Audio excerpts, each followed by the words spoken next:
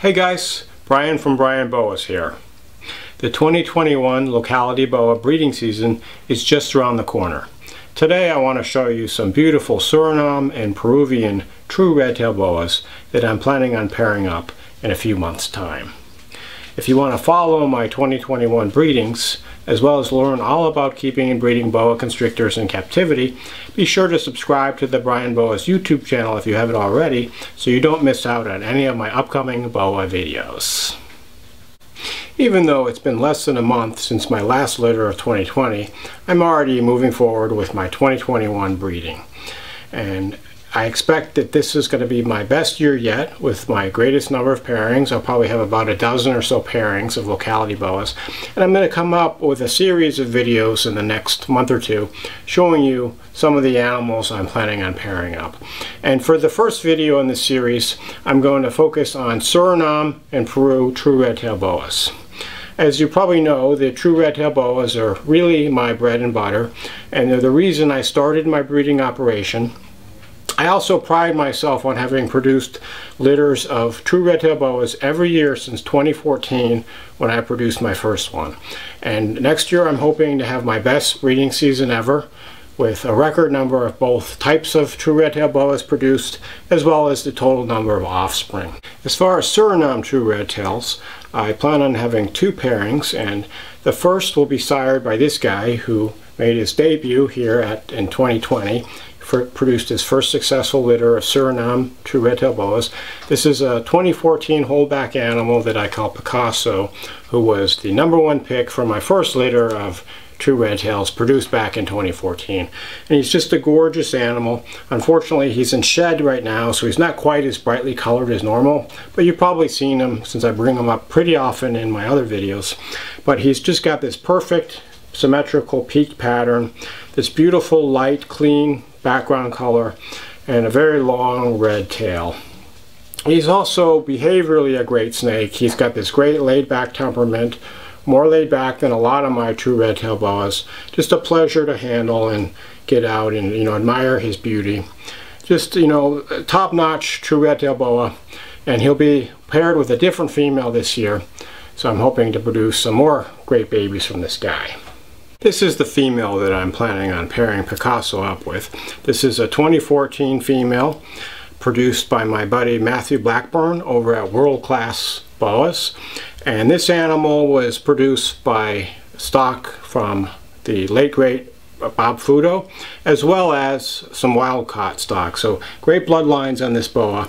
And she really has this kind of different look for Suriname. She's got kind of more blocky saddles and a real nice purpley coloration, a real nice bright orangey red tail.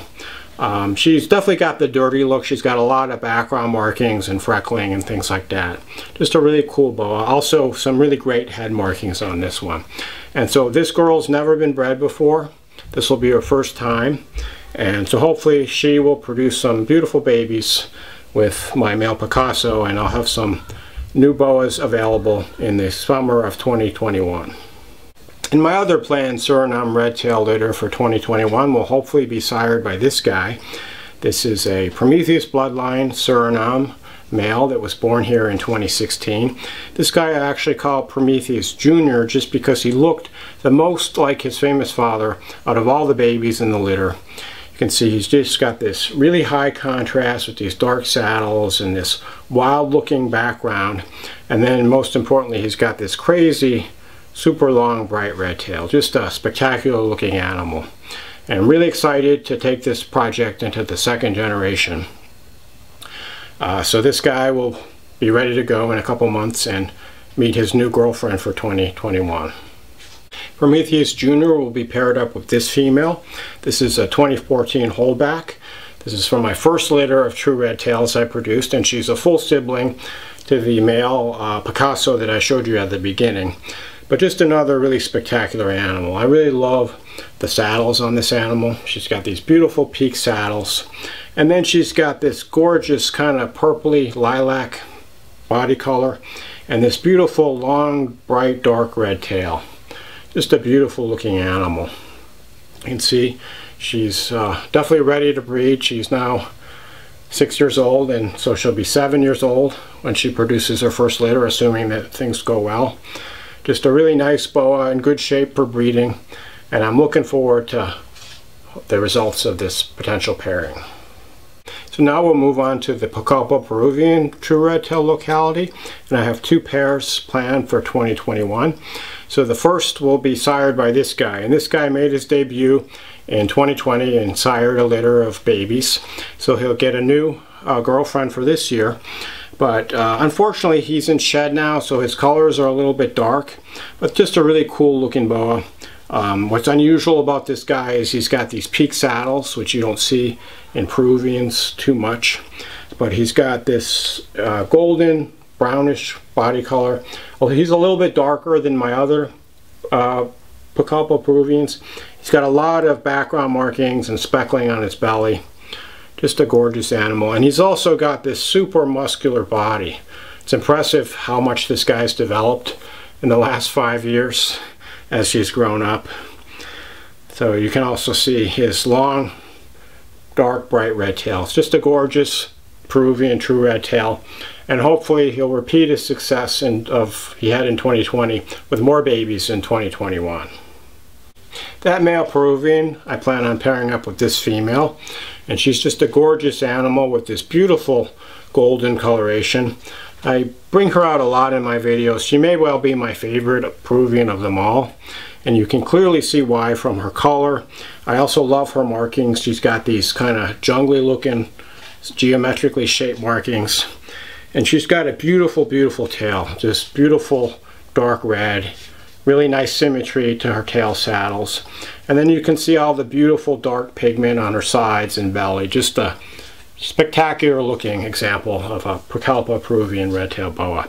This female hasn't bred yet, so looking forward to hopefully getting some nice babies from her. And these will undoubtedly be among the best Peruvians that you can get. My other Pucallpa Peruvian litter will hopefully be sired by this guy.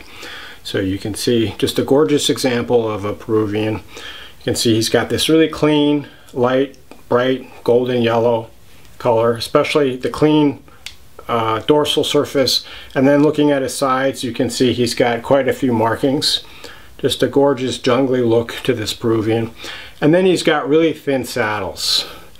I know a lot of people out there just love the thin saddle looks in the Peruvian boas. And that's what I was looking for when I got this guy. Just really thin, cool looking saddles. And then, you know, the typical long, kind of dark red tail. Gorgeous example of a male true Peruvian Redtail Boa. And that male will be paired with this female, who's the last boa I'm going to share with you today. This is a 2015 female that's never been bred.